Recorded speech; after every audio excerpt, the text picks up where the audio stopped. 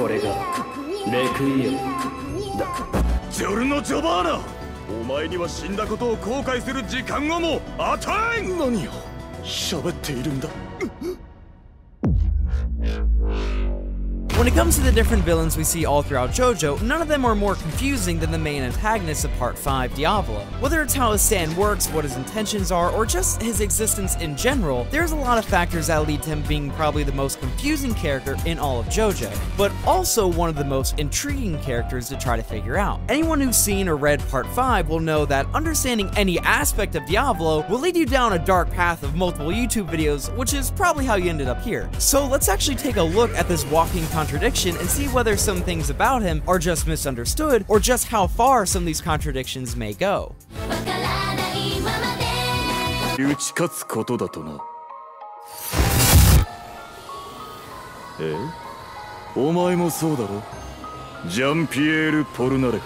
Anyways, before we start, I'm going to give a quick spoiler warning for Part 5 in case that wasn't obvious enough, just to be fair. Now, when talking about Diavolo, I always find myself coming back to this one question, and that is, did he deserve it? Now, to truly understand this question, it'll probably be best to put in perspective just how brutal his death actually was. To put simply, he just dies, over and over and over again. That much can be seen in the anime, but this happens to him forever. Imagine it like we have a timeline of events that is the main JoJo universe. Diavolo is no longer in this timeline, and it's almost like he's in this dimension outside of the timeline. Meaning, no matter what happens in this main JoJo timeline, Diavolo will continue to die over and over. The universe in the main JoJo timeline could be erased, reset, recreated, continue as is, get better, get worse. None of it would in any way affect Diavolo, as he's basically in this space outside of time. I'm not sure about you guys, but I would say that maybe that kind of fate wasn't all that deserved. Thinking about it, yeah, Diavolo killed some of the main cast, started a mafia, and so on, but that kind of punishment might be a tad too much. Let me know in the comments how you feel about it, but regardless about how anyone feels about it, it might have been the only way he could have been defeated. There's a thread on Twitter that posted Araki's answers to a Q&A that he did at a convention, and one of those answers might help give us some insight on how he thought about Diavolo's death. He simply explained that Diavolo had the right death, and that he doesn't believe he was too cruel, despite what fans might have thought. Now, this idea is pretty interesting, because saying that his death was the right one presents an interesting idea. Now, you could just say I'm looking a bit too deep into a probably offhanded comment that was then summarized through another third-party source, but then I would have to say, yeah, probably, but it doesn't matter. You'll see what I mean in a minute. So thinking about Diavolo being defeated this way as the right way means that there really was no other way. If Diavolo was defeated in the same fashion as one of the previous villains the gang went up against, there's a possibility that it just destroys his character. Like if he got 7-page Muda like Chocolata, you'd probably be watching it and thinking in the back of your head, why didn't you just skip past it? It would also feel pretty similar to all the other villains fights in the parts, making it not as special. So narratively, it was right for him to be defeated this way, as it leaves a lasting impression on the audience, and it also doesn't feel as if a character all of a sudden gets shortchanged for the sake of the plot. Looking at it in-universe brings you to the same conclusion as well. If Diavolo's stand allows him to see into the future and skip any events within that time, anything anyone does would simply be skipped over. So placing him in a constant loop where it doesn't matter whether he skips it or not, as it will happen over and over, is pretty much the only way to defeat him, as cruel as it may be. Basically, his punishment is specifically catered to him and him only. Beyond this being the only way to defeat him not being able to die also seems to serve as punishment for him trying to control fate. So you could even theorize that maybe he doesn't die over and over forever, only just as many times as he tried to control fate. Fan theories aside, this idea that his inability to die acts as a punishment for trying to control fate is something we'll get back to later, as it shows how he essentially got what he wanted in the end. To understand what I mean, let's actually take a look at the boss man himself. Or himselves. I think Risotto is able to perfectly describe not just Doppio, but the boss as well in a single sentence.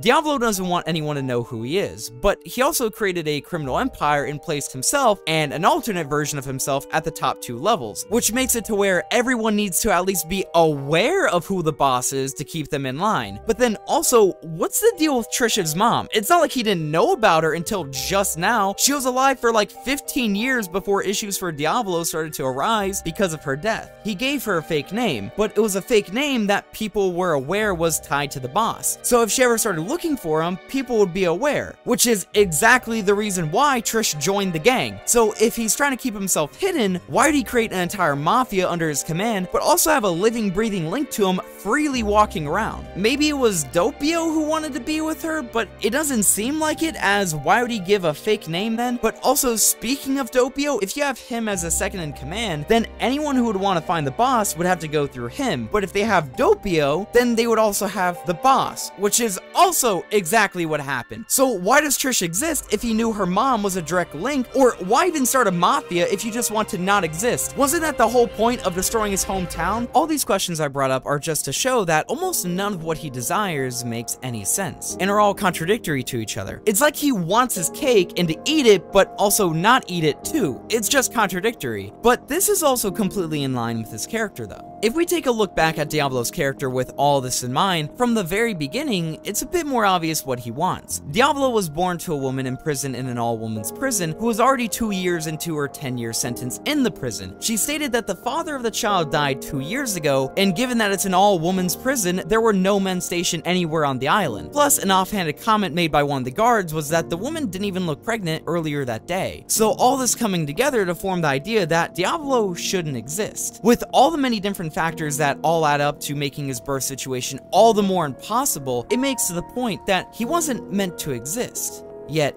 he does. And that's where his contradictions begin to make sense. Diavolo wants to exist. If you look at his actions with this idea in mind, they begin to make sense. He established a mafia empire to leave an indisputable mark on the world that not only did he exist in it, but he had control of it. We can tell this was Diavolo's doing, as it would make no sense for Doppio to form this entire mafia, then make himself second in command, as he seemed more content with his life. Diavolo created an empire that not only left a mark on the world, but also gave Doppio a purpose to fulfill in it as well. And this is only further supported by their stands. A big part of a stand's power and design is its relation to its user. A stand's design and ability mainly come from the personality of the user. This is more obviously seen through someone like Fugo, whose stand reflects its user's anger issues. The more unstable parts of Fugo's personality, such as his previously mentioned anger issues, but also things such as his need to clean everything, are on full display with his stand Purple Haze, who's seen frothing at the mouth in anger, but also constantly cleaning that drool and mumbling to itself. Its virus ability attacks anything and anyone indiscriminately, much like how in a fit of rage, you may say or do something to anyone, even if they're trying to help you. This is no different for Diavolo and Doppio. Diavolo and Doppio both have a stand, but as they are two beings in the same body, so are their stands. Epitaph and King Crimson are one and the same stand, but both individually represent the different aspects and personalities of Diavolo and Doppio. Epitaph represents Diavolo, while King Crimson represents Doppio. That might sound like it should be the other way around, especially since in the anime you see Doppio primarily using Epitaph, but let me explain. Doppio is the main personality. Doppio is the one in control of the body most of the time, while Diavolo only takes a controller every once in a while. While it's never explicitly explained whether Diavolo can control the body whenever and for however long he wants or not, from all the context clues like the baby's eyes mainly being Doppio's, or their appearance in flashbacks being more similar to Doppio's appearance, but also real-life studies indicating that those affected by DID may be unaware of other personalities, much like Doppio. I'm not a medical professional, don't quote me. I think it would be fair to say that Diavolo is the secondary personality, much like Epitaph is the substand to King Crimson. Even if you don't agree with that reasoning, Epitaph's ability is to look into the future and foresee what is coming. This ability allows the user to plan for what is going to happen in those 10 seconds and allows them to act around what is to happen. This is Diavolo looking out for his dear Doppio. As if he's in trouble, they both are. It also just fits Diavolo's personality, as he's the mastermind coming up with the plans and the ideas to carry out those plans, while Doppio is the one who carries them out. Thus bringing us back to this idea that King Crimson is Doppio's stand, as it acts as the main body and is the one that has to do the work to carry out the plans. And King Crimson's ability to skip time allows any mess-ups on Doppio's end to be erased. Since King Crimson's ability acts as a way to not undo or redo, but as a way to erase any mistakes, Diavolo is erasing something fundamental to existing, making mistakes. mistakes. Failure and success go hand in hand. You can't know one without the other. You won't know failure until you've succeeded, and you won't know success until you have failed. Erasing one of these is equivalent to erasing all bad from good. Can people truly be good if they don't have the capacity for anything else? Or would they be something entirely different? Diavolo erasing those failures erases an entire aspect of existing, resulting in him never truly being able to exist, and only shortening the time he has to exist. That being said, I want to go back to a point I made earlier in the video that Diavolo's inability to die acts as a punishment for trying to control fate. King Crimson's ability allows for fate to happen, but for Diavolo to be unaffected by it. This ability effectively allowed him to control his own fate in some degree, as if an outcome wasn't favorable, he can just simply make it to where he's not affected by it. Since Diavolo wanted to control his fate and erase himself from it, he, in the end, got what he wanted by dying over and over, never truly being able to meet his fated end,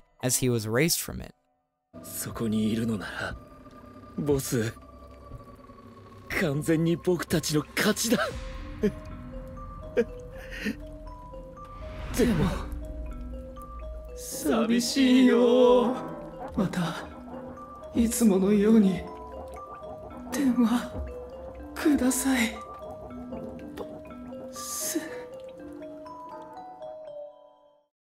Thank you so much for watching. I really hope you enjoyed. If you did, then please leave a like and subscribe if you want to see more stuff like this. Also, follow me on Twitter. It's the easiest way to keep up with whatever I got going on. And also, I live stream both on this channel and my Twitch channel pretty frequently. So if you see me live, hop in chat, say hi. I'd love to have you. There's also a playlist of my previous streams if you missed one or just want to have some weird background noise. Anyways, it's a JoJo video, so you already know I gotta say a big thanks to G for helping out with this video. Honestly, this video started out with me saying, man, I want to talk about Diavolo, but there's nothing to talk about except for what happened with GER, and then talking with G for like 2 hours about Diavolo's character. But man, first I make a video pretty much talking about how Dio wanted to lose, then a video about Kira not wanting to live a quiet life, now a video about Diavolo wanting to exist. What's next? A video about how Pucci hates Dio?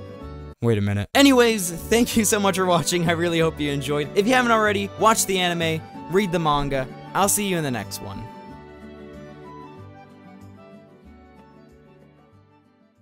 このディアボロはいつだって危機を乗り越えてきた帝王なのだ。いい気になって知った風な口を聞いてんじゃないぞジョルノ・ジョバーナ。お前には死んだことを後悔する時間をも与えん。キングクリムゾン。我以外の全ての時間は消し飛ぶ。